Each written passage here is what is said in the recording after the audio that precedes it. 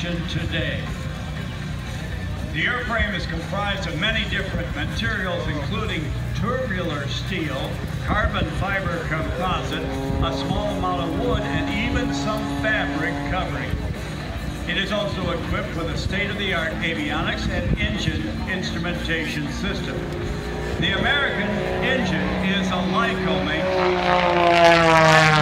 80 cubic inch engine made at 652 Olive Street in Williamsport, Pennsylvania, producing well over 300 horsepower.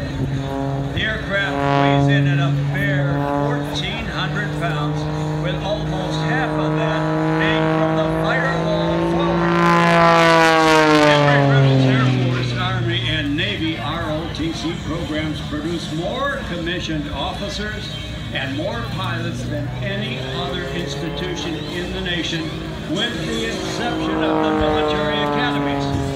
Throughout the course of one punishing performance, this pilot, Matt Chapman, will experience anywhere from -4 times the force of gravity to more than 10 times positive G's, meaning at times he will be pushed down into his seat 10 times the weight that he normally is.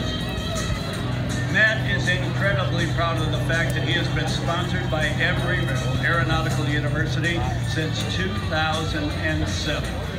In that time, he has performed at more than 120 air shows across North America and seen by more than 10 million air shows. Embry-Riddle is regarded as being the premier university in the world for aviation and aerospace studies, with main campuses located in Daytona Beach, Florida, and Prescott, Arizona.